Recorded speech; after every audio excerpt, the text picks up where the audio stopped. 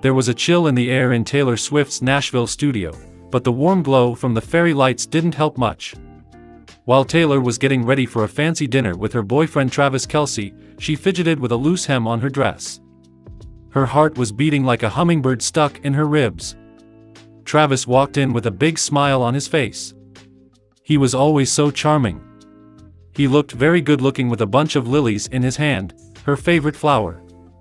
The sight should have made her smile, but it made her eyes itch in a way that was too familiar. "There you are, beautiful," Travis yelled, and the tense silence held his voice. "You look incredible," Taylor said, "Hey," and gave a half-hearted smile. "The flowers are lovely." Travis didn't hear the hum of her voice as she set the flowers down with a flourish. Just a little something to celebrate the big news. He pulled out 2 chairs, and his moves were filled with excitement that he didn't say out loud. Taylor clenched his stomach. That was it. It was the moment she had been dreading for months. There was silence for a moment as the ice in their cups hit the table. Travis cleared his throat, and his smile got a little weaker. He started, "So, Tay," his voice getting serious. "We've been together a while now, and things just feel right, you know?" Taylor nodded, but she felt a lump in her throat. Already, she could see herself in white dresses, sparklers, and the perfect country love song for their first dance. "So," Travis said, reaching across the table to grab her hand, "I made reservations at the Arrowhead for August. A big party is being planned to mark the end of our 3rd year together." There was a rush of air out of Taylor's lungs. "What's the 3rd year? Happy holidays?" The carefully crafted picture of their future broke into a million sparkling pieces. She had tears in her eyes, making it hard for her to see Travis's happy face. A party?" Her voice was rough from feeling too much. "Travis, I thought." "Thought what, babe?" Travis asked with a puzzled look on his face. "I thought." Taylor could not hold back a sob. "Maybe you were going to propose." Travis' smile went away and was replaced by a look of real surprise. "Would you?" "Tay, we haven't even proposed yet." One tear fell from Taylor's eye and made a shiny trail down her cheek. "It's been 3 years. Not a ring. Don't get down on one knee and make a heart-stopping promise of love. It was just a party." Being let down was a tough pill to swallow. Once Taylor realized how bad things were, she knew this wasn't going to be the love story she had imagined. This wasn't the happy ending to a fairy tale, it was the start of a tough talk that would definitely break her heart in a way that would make a country ballad famous. Even though Taylor's Nashville studio had fairy lights that gave off a warm glow, it didn't do much to warm the room up.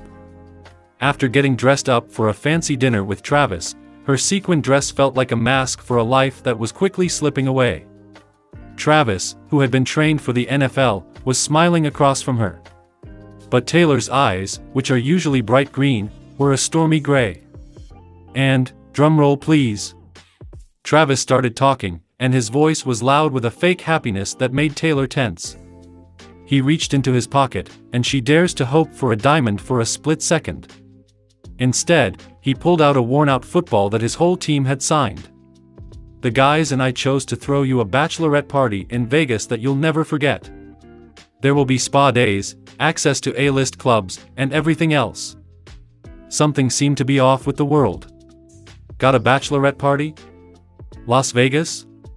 When did they even talk about getting engaged, let alone getting married? Taylor choked up and let out a sob, and tears filled her eyes. "Tay? What is wrong?" Travis's smile faded and was replaced by a frown of confusion. "Isn't this cool? Finally, we can party that you said yes." "Yes, to what, Travis?" With each word, Taylor's voice shook, destroying the carefully crafted image of America's sweetheart. "We haven't even gotten engaged." After that there was a beat of stunned quiet. Travis's face turned bright red. "But I thought, you know, with the song, Finally Me, and all." Taylor felt bad inside. The media completely mistook the song, which is a love ballad about dedication and finding love, for an announcement that they were getting married. They hadn't changed the story because they were so busy promoting it. she felt the weight of that silence fall on her. She had tears running down her face, and her makeup made dramatic lines down her cheeks. She screamed, "Travis, I love you," while writhing in pain. "I can't just go to Vegas for a bachelorette party, though. To get what I want, I had imagined." The words she didn't say hung heavy in the air: a proposal, a ring, and a future built together, one emotional brick at a time. Travis looked like he was getting smaller as she cried. His swagger went away and was replaced by a sly grin. "All right, Vegas might not have been the best idea. Tay, listen up. I want this. I want to get married to you." "Maybe not as fast as you thought." Taylor looked at him with a mix of feelings going through her mind. Feeling of relief mixed with sadness and anger. "Travis," she finally said with a strong voice, "no promises are good enough. I will not settle for anything less than what we both really want." There were no champagne toasts or wedding plans at the end of the night. Instead, there was a real, honest talk. Tears were shed, and the truth came out. As dawn turned the skyline of Nashville a soft pink color, they started to understand each other better. Not flowers and fancy parties got them to their happily ever after. Instead, honest conversations and a real desire to build a future together at their own pace did. The smell of Kansas City barbecue filled the air, which was very different from the tears that were burning Taylor Swift's eyes. There were fairy lights all over the patio, giving it a warm glow even though it didn't feel warm. Travis Kelce, her NFL boyfriend, stood in the middle with a microphone in his hand and a big smile on his face. Taylor thought the party was for an engagement, so everyone was there. All night, her heart had been beating fast and furiously against her ribs, like a sparrow stuck in a gold cage. But when Travis made his statement, that hummingbird fell very far. "Y'all know how much this woman right here means to me," Travis boomed. His voice had a Kansas drawl that made Taylor shiver every time he heard it. It sent chunks of ice down her back tonight. Been the best teammate a guy could ask for, on and off the field. There was laughter all around the table.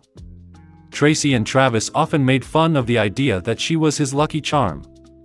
They had been dating for 2 years, and their relationship had been like the ups and downs of a football season. Not long ago, though, things felt different. There was a deeper longing that Taylor had decided to ignore. Then Travis said, "So, here's to celebrating the biggest game of the season." He looked at Taylor for a beat too long. Her breath shook. "Did he?" He put his arm around her shoulder and said, "The Kelce Bowl." The cheers were so loud they were hard to hear. Taylor could feel a sob rising in her mouth. There will be a title game soon called the Kelce Bowl. Travis's brother's team will play his team. Not quite the news she had planned. As her family and friends praised them, she forced a smile that stretched her cheeks. There was a war going on inside. She felt both relieved and upset in a way she couldn't describe. Nothing, not even a ring or a proposal. Just the Kelce Bowl. Later that night, when they were alone in their home, Taylor finally talked to Travis. As she spoke, tears ran down her face and made her voice sound heavy. "I thought, tonight." Travis, who was always so athletic, looked lost when she started crying. Hey, he said to calm her down and hugged her. "Okay, we'll get there. But the Kelce Bowl is really big. It's our year." Taylor pulled away, and her voice shook. "What about us, Travis? When?" For a split second, his smile broke. "Everything is fine, right? Do you agree that this is how it should be? Will you be by my side and cheer me on?" As Taylor looked at him, her heart was a mess. Was that it? Was this all their love story was, a lucky charm on his way to fame? She didn't know the answer. She only knew that one tear had fallen from her cheek and landed softly on Travis's title ring, which wasn't meant for her.